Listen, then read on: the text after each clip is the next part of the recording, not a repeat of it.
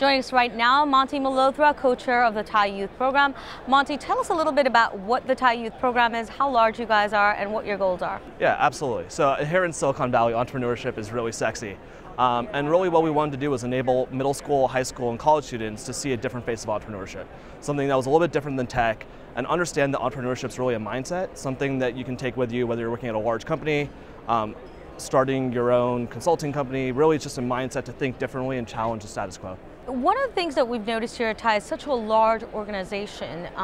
How does the TiE Youth Program keep itself relevant in terms of getting the time and the attention that you think you would wish to have from mentors and all the all the charter members? It's a great question, and honestly, I think the TiE Youth Program, I'm a little biased, but I think it's the most interesting part of the youth, the energy that comes with it, seeing what the brightest minds in Silicon Valley are working on.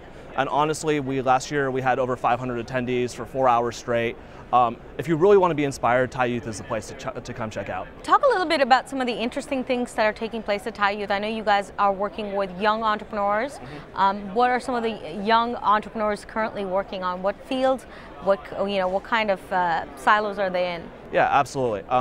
And so this year, like I mentioned, we have a little bit of a focus away from technology. And so a lot of our speakers are focused on social entrepreneurship. We have Sweta from the Hans Foundation. We have an entrepreneur who's 9 years old who's talking about how he started his own lemonade stand. So we really want to run the gamut and really help people understand the framework and mindset of entrepreneurship as opposed to any one particular industry. Now I understand you yourself are an entrepreneur as well, and you have your own company. Tell us a little bit about Money Intel. Yeah, we really want to make and solve America's retirement problem and make offering a retirement plan for companies simple and easy. And I can tell you from my own journey of retirements and 401ks, it's not a sexy industry, but the biggest takeaway I've learned is that the #1 key to being successful as an entrepreneur is not giving up and just staying on that journey. And it is a 8 to 10 year journey to be a successful entrepreneur. I know we read about all these overnight successes.